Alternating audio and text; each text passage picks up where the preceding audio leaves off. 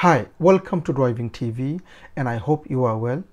In the driving test, the examiner said for you to take the second road on the left. So from a major road into a minor road, the examiner said for you to go second road on the left.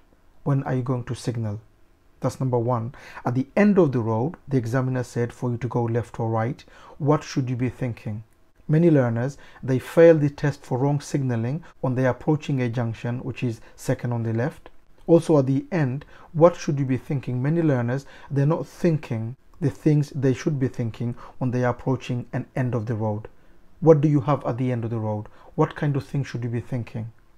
Do you have a giveaway line? Do you have a stop line? Is that an open junction? Is that a closed junction? So these are the things I'm going to cover in this video. Hopefully it will help you to understand so that when you go to the test, you don't fail the driving test, because many learners, they do fail on those little things in the driving test. Remember, many learners, they don't fail because they can't drive the car. They can drive, but they just fail on little things becomes a serious fault or a danger fault. Hopefully this video will help you to understand those little things so that you don't fail your driving test. Let's start the lesson. So imagine this is your car, that's the main road. The examiner said for you to take the second road on the left. Remember, second road on the left. This is first, so not this one, it's this one. This is the one the examiner wants you to take. Now, because it's second on the left, it's important when you signal, because if you signal before this one and then you go into this one, you will fail your test for that. So make sure you know when to signal. When do you signal? You signal here. Now, first of all, you need to recognize where the roads are. Many learners, one of the things they say is that, well, I didn't recognize where the road is, and this is why I couldn't signal correctly, is because I didn't recognize where the road is. Now, so when you are turning left or right, and it could be the next road on the left or second on the left, how do you recognize? The way you recognize is by looking for the clues. So when you are driving, you're here, look for the clues where the roads are. And what are the clues? The clues are the road markings. That's how you would know where the road is. Cars going in, cars coming out. Also, gap in the building. So if there's buildings here, buildings there, there would be a gap here on top of the building, which means you know there could be a road. So these are the clues you look for. Road markings, cars going in, cars coming out, and gap in the buildings. On top of the buildings, look on the top, you would see there is a gap in the building, and that's how you know what the road is. So that's how we recognize what the road is. Secondly, make sure you recognize what the first road is, because you want to signal after this one. Okay, so you don't signal here. If you do by mistake and you recognize the road, take the signal off and then here put it back on again to go for this one. Okay, many learners, they fail for signaling here and then they go in there. Make sure don't signal here, signal here. So look at the mirrors, don't signal yet, put the signal on here, then go in. That's number one. Number two, when you enter, many learners, the speed is too high. From here, you can't actually see anything. There could be a parked car here, there could be somebody coming, and you can't see from here because of the block, because of the buildings here probably, and your view is restricted. You can't see anything. So from here, because you can't see if there's a parked car here, there could be somebody crossing the road, or it could be a car coming. Slow the car down here, and the slow will depend on how sharp the road is. If you think it's quite sharp and it's actually blind, you can't see anything, slow the car right down here, maybe under 10, go to first gear and then go in. So if you think the junction is very restricted, you can't see anything, and it's quite sharp, reduce your speed maybe under 10 around here, go to first gear before you enter, and then go with the clutch control nicely. So when you enter, if there's a parked car here and there's a car coming, you could just stop here and then carry on. If the speed is too high, what's going to happen? You're going to end up going either hitting the parked car, or you're going to stop suddenly and there could be a car coming behind you. Also, there could be a car coming and you don't want to go front of them. Imagine the examiner said for you to go second road on the left. So we are going second on the left. Okay, now as you can see here, this is the first, and make sure you don't signal before this road. Many learners, they make this mistake of signaling too early. So if the examiner said second on the left and if you see the first, don't signal before that. Okay, if you do, soon as you recognize, take the signal off. If you don't, you will fail. So keep looking for the clues and look where your road is. So we keep looking for the clues. The clues are gap in the building, cars going in, cars coming out. So what can you see now? We could see a red car coming out from that road, so we know this is where we want to go in. This is the road. Okay, top and left mirror, we put the signal on, make sure the position is good, keep your speed down. The road that we want to go in, you can't see clearly, so go slowly.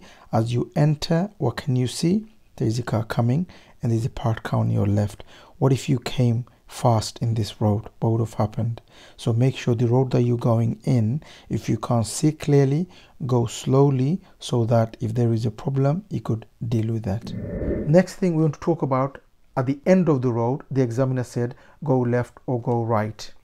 So when you're approaching end, what should you be thinking? What kind of thing should you be thinking when you are coming up to the end? Firstly, you need to know where the end is. So what kind of clues are you looking for to know where the end is?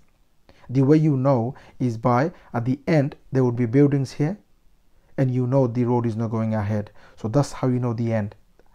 There could be fence here, there could be buildings here, and you know the road is not going ahead. So from here, try to recognize that's the end. Secondly, ask the question, is this junction open or is it closed? Because if it's closed, which means you can't see who's coming from there, who's coming from there, probably because there's buildings here and there's buildings here. Because of those buildings, you can't see anything. So on those kind of junction, how do you approach? You approach in a way, maybe you have to stop and then see if it's safe and then go. If it's open, then that means there is no house here, there is no house here, and you could see who's coming and you could make a decision from here whether to stop or go. If it's closed, like I said, you can't see, approach in a way maybe to stop, and when you reach this point, then you could decide if there's nobody coming or not, and you carry on going.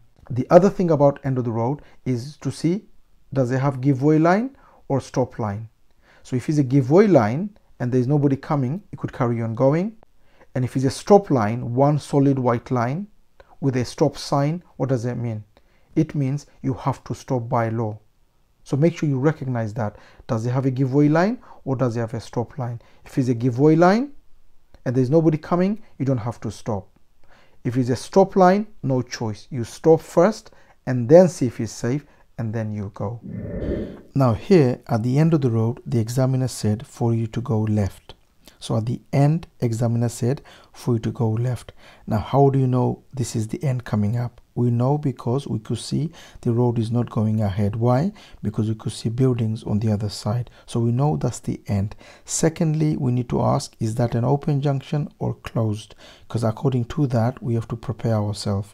So we know this is closed. Why? Because we could see both sides are blocked by buildings, which means we can't see who's coming from the left or from the right. So what is our intention? We have to approach in a way so that we could stop if we have to. Because you can't see, we have to go to the line in a way so that we are ready to stop if there is someone coming. So we looked at the top and left mirror, we put the signal on left and then check our position. And remember, we need to approach in a way so that if we need to stop, we'll have to stop. Remember, this is a closed junction, which means we can't see. So we can't approach in a way for us to go because we can't see anything. So we go to the line and then we check, and if there's no one coming, we carry on going. So we go to the line and we keep looking, and as soon as we know it's clear, now we know there's no one coming, we carry on going. If there was somebody coming or we couldn't see, we would stop and then see, and then we would have gone. Now here in this road, the examiner said again, at the end of the road, go left. So the examiner said turn left at the end. Now in this road, what can you see? Can you see a stop sign with a stop line? What does that mean? It means you'll have to stop. That is the law. When you see a stop sign with a stop line, what does that mean? It means we'll have to stop regardless. We have no choice. Now, many learners, they do miss that. When they go to the end, they do miss the stop sign with a stop line and they don't stop fully and they fail the test for that. So when you see a stop sign with a stop line, what do? You stop fully, full stop. We looked at the mirrors, put the signal on, you go to the line and then you stop fully. Then you check if it's safe, and then you go.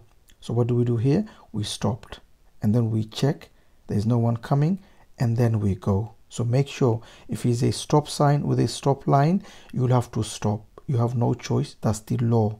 Then you check if it's safe, and then you go. Many learners, like I said, they do fail for not recognizing the stop line with a stop sign, and they don't stop fully, and they do fail with the test for that. If you need extra help on learning to drive and to pass the driving test, don't forget to take the advantage of our online course, which gives everything a learner needs to learn to drive and to pass the driving test. I will leave a link on the description below for you to have a look. Have a look and see. If you like it, you could always join the course. Okay, that's it for this video, and I hope you've enjoyed the video. If you did, please do give a thumbs up, and please do make a comment what you think of the video. And if you are new to the channel, don't forget to subscribe so don't miss any of my future videos, and hope to see you again on the next video. Bye for now.